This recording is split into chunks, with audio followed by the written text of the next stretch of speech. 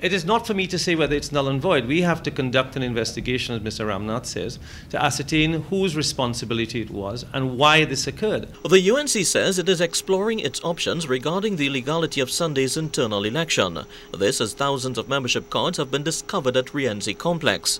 At a press conference called on Wednesday, St. Augustine MP Vasant Barrett said the cards were found in several boxes hidden in a storeroom. He said the non-issuance of these cards may have had a direct influence on the outcome of Sunday's internal election.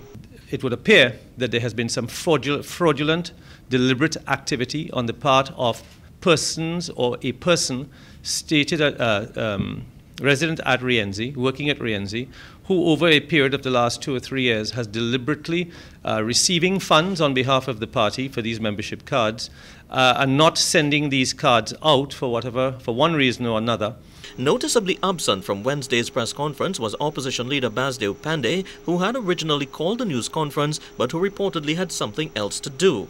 Vasant Barrett apologized to the thousands who may have been denied the opportunity to vote. He said an investigation would now have to be conducted. The party is now looking at its options with regard to the legality of the elections that took place on the 24th of January. Chairman of the membership committee, Kelvin Ramnath, said the findings equally disturbed him. He wondered whether there was a deliberate attempt to subvert the election. One of the issues here is whether the people whose names are on these cards